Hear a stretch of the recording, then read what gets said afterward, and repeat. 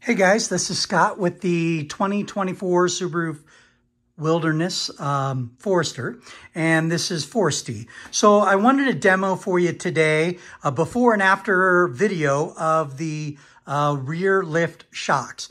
Now that I added on the ladder, I've added some weight to this rear gate. I do plan to add a little bit more weight with some side steps and maybe some other accessories. But let's take a look. So the stock struts, even on my 19 Sport, when I added Dynamat material to the rear lid, it was even too heavy. I even had the shocks factory replaced once, and they still tended to have a sag. So let's take a look at the lift and sag.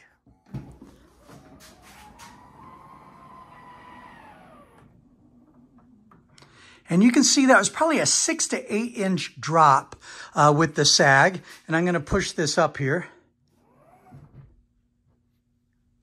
And then it'll hold for a little bit, and then it'll start to sag back down. So what I'm going to do is, this is an electronic, this is the lift actuator located here on the driver's side. And it's really important to recognize that this is the one that is going to be actuated by the electronic lever in the back and your remote. This one is actually a mechanical lift.